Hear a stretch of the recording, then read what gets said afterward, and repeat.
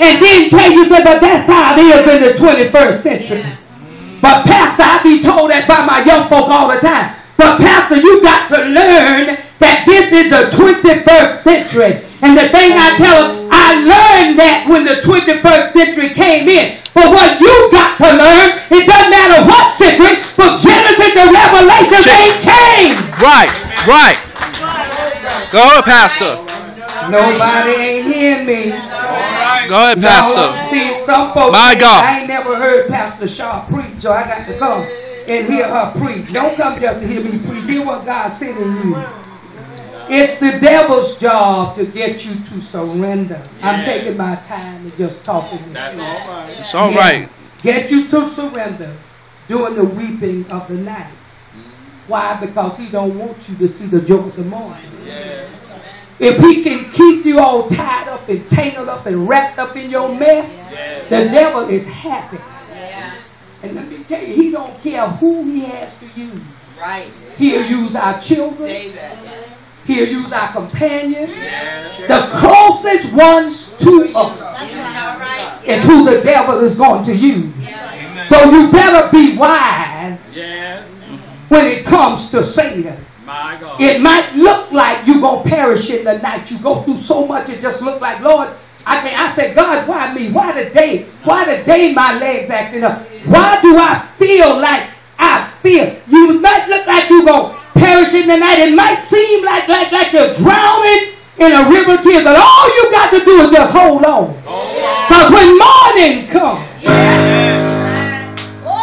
the Bible says, weeping then do for a night. Yes. But joy is coming in the morning, and you can find hope if you just take your Bible and you turn to about Galatians 9, and it said that don't be weary at well doing, for in due season you shall reap. So no matter what you go through, know that after it's all said and done, there's a blessing on the way. I wonder are you with me?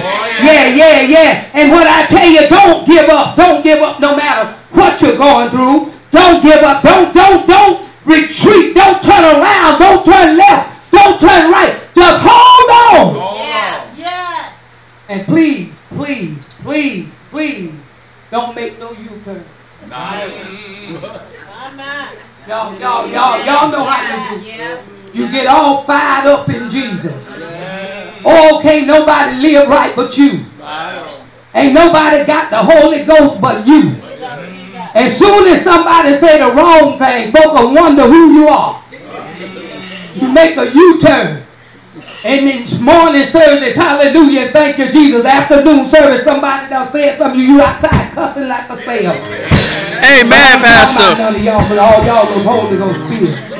Sanctified and fire baptized. This friends and families ain't so. We just talking with each other.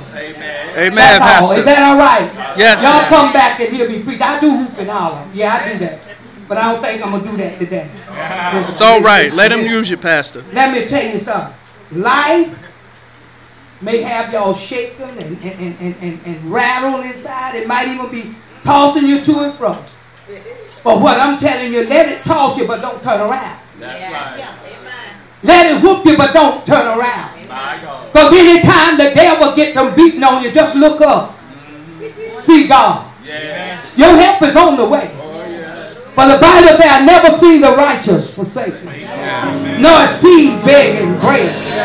All forces of hell might try to destroy you, but just hold on. It's just what you battle before you break through. Listen, 2 Corinthians 4, Paul says you may be troubled on every side, but not distressed. Perplexed, but not in despair. Persecuted, not forsaken. Finally cast down, but not destroyed. Glory be to the Lamb of God. And then, beloved, let me tell you